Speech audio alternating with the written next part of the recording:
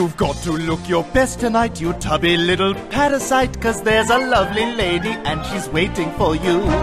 And though her pretty face may seem a special person's wettest dream, before you get to see it, there are things you must do. We'll try a tie and boutonniere of yellow or a rose that shows that you're a classy fellow with the posh panache of Jefferson at Monticello, busting out a mile with style.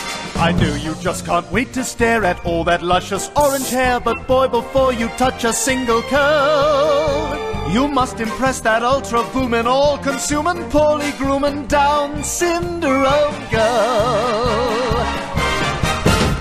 On any normal day you reek as if you're on a farting streak, your fingers up your nose and you are dripping with drool. But if you want a lady's love, you're better off by smelling of a gentleman's cologne instead of sneakers and stool. A squirt, a spurt of something just for Ellen, and you'll see that she will find you so compelling, and she does, because the only smell that she'll be smelling won't be coming from your bum.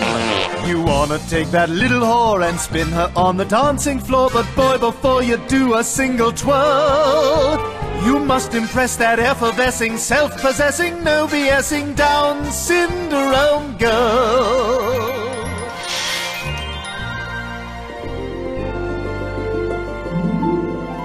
Her eyes are emerald portals to a secret land of love, and her smile is like the sweetest summer flower.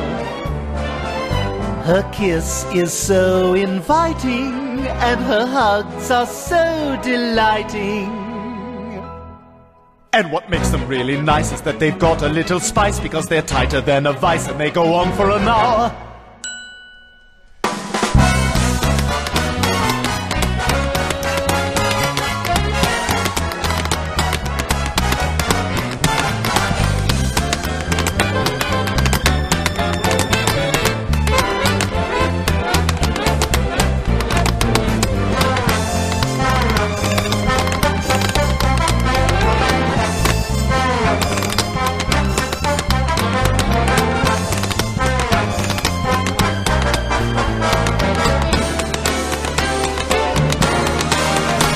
My boy, between the two of us, we'll get you on that shorty bus, and then you're gonna take it for a whirl. Now go impress that super thrilling, wish-fulfilling you who's spilling, ultra-swinging, boner-bringing, gaily singing, ding-a-linging, stupefying, fortifying, as of Monday, shoelace tying, stimulating, titillating, kitty-cat impersonating, mega-rocking, pillow-talking, just a little crooked walking, coyly pouting, poopy sprouting, for some reason always shouting, fascinating, captivating, happiness and joy creating.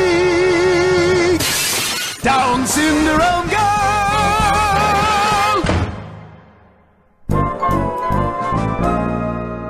Okay, Brian, I'm here. Now what is it you want? All right, look, Lois, this psychic nonsense has gone too far, so I'm going to prove to you that there is no such thing as someone who is psychic, and that with the most minimal training and the right set of buzzwords, anyone can appear to be psychic. Even a complete boob like Peter. Watch this. Excuse me, ma'am. I'm psychic, and I'm getting a strong feeling from you. Do you have a watch or clock that no longer works?